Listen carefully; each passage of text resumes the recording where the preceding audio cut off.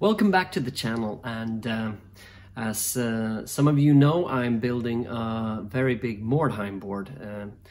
I will be making videos on how I created it, and it's made from mostly 3D printed stuff, and there will be a series of videos on building and painting that board. But on the board there will be houses, ruins, castle walls and stuff like that.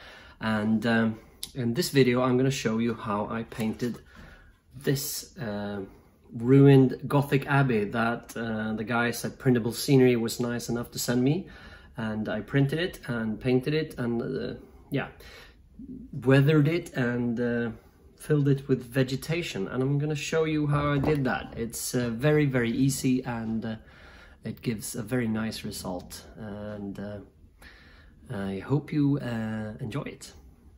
See you at the end.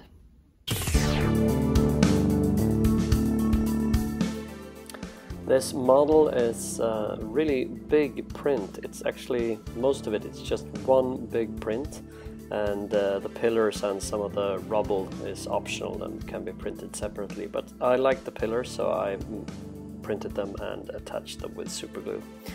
And I undercoated it with Citadel Mechanica standard gray spray, and then I used the Liquitex craft paints that I always use for big terrain projects, and I gave it a very heavy dry brush with a gray Liquitex craft paint, acrylic paint, and just going over everything and giving it quite a liberal dry brush, almost a wet brush they call it when you have quite a lot of paint on it. But all over the model, just being careful not to miss any spots, and being very careful on the pillars because they are pretty brittle. I print with only 2 wall counts, which makes things like that a bit fragile, so they actually broke off a few times when dry brushing, but just a little bit of super glue solved that, and you can't really notice it after painting and weathering. So I just went over everything until I was satisfied with the gray, and then I used the same brand of paint but white, and here I wiped off much more of the paint before dry brushing, and just carefully flicking the brush across the edges, mostly going up and down to simulate the light hitting the edges, and sometimes side to side, as you can see. Cheating it a little bit where I'm getting lazy, but this creates kind of a harsh, nice edge for the highlights, and it will be dulled down quite a lot later on when weathering. So you can be pretty liberal with this stage also, but too much paint will just make the model white, and you don't want that. So this is how it looks after the dry brushing stage. And then I use the Army Painter Quick Shade. I think this is the strong tone, a dark tone, and I actually dilute this with some white spirit to make it last longer. But this is really good for shading terrain. It creates kind of a varnish surface. It gets kind of glossy, and that can be remedied with some varnish spray, matte varnish spray. So I just paint this all over the model and let it really sink into the recesses to create some kind of a dirty shading.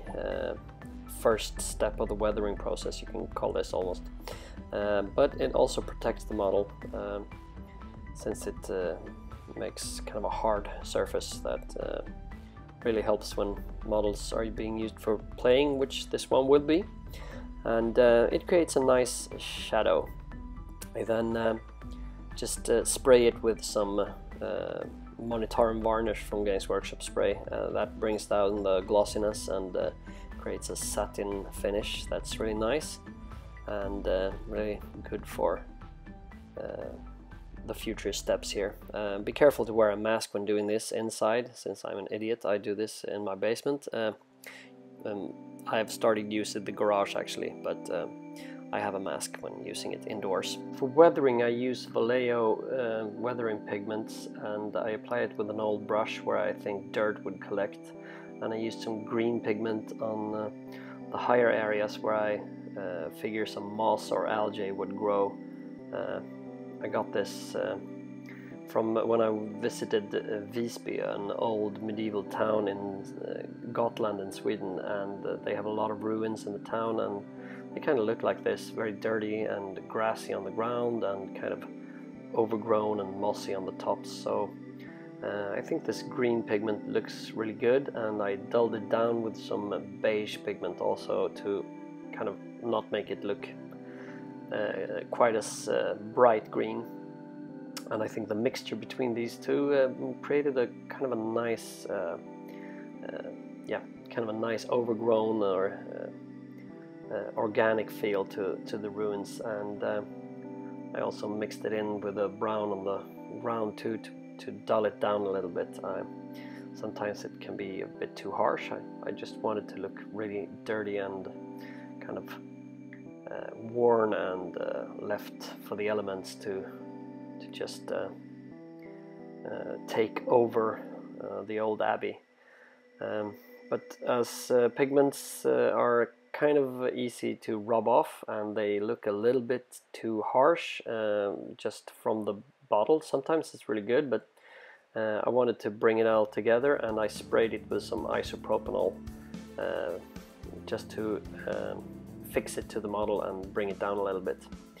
I then used some diluted PVA glue to start applying the growth on the model, since I wanted it to be overgrown and really looking like it's been abandoned for ages. And started by applying the glue where I would like the static grass to be, and here also I took some inspiration from those ruins I saw at Gotland, and they were having grass growing everywhere on top of pillars and on top of everything. So I tried to be as random and as organic as I could here, and applying the glue.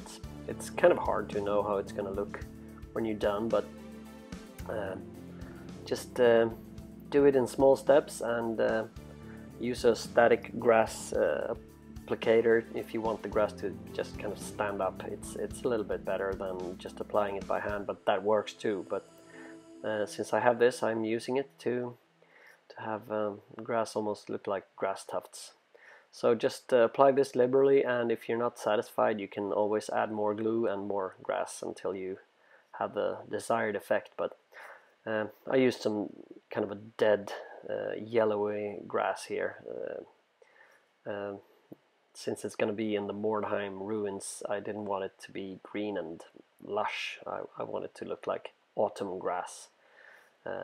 So just kept pushing it into the glue here where I didn't think I had enough. So just keep applying until you're satisfied, and tap the excess off so you don't have it everywhere for later stages. I'm going to be spraying some glue all over this model later on, so I don't want grass everywhere. So just remove the excess that you don't need, and you have a kind of a nice tufty overgrown effect here. I had some small flowers and bushes that I bought from a kind of a railway model shop, and I think they add also a little bit of life to the dead grass. So I have some different colors, a yellow and a green one, and I just push them into the glue, and yeah, they bring kind of a nice life to the model. And also some meadow flowers here. I just also use the PVA glue to fix to the model. And I also had some old ivy, model ivy, that I used both super glue and PVA glue to attach. It was actually pretty hard. This is really hard to attach. I don't know why, but it doesn't really stick to anything for a little while, and you have to use both super glue and PVA glue, and that kind of sometimes creates a white residue that you don't want, so you have to kind of give it a little bit of a wash afterwards with gray paint. But I finished it off by applying sprayed on PVA glue to fix it, and then the same was done to sprinkle some small leaves that I also bought from a hobby shop. I think it's birch seeds that are colored in different shades. I used some brown dead leaves here and just a few of the green ones to just create some variation. But I think it looks really good with the leaves. It really brings out the abandoned, deserted, desolate look of the model, and I think it's the final touch that really brings everything together. And that's the finished model left to dry, and this is how it looks when it's finished, standing in the Mordheim board that you will see how I built soon enough. I just have to do that video too. Okay, thanks for watching the video, and I hope you learned something.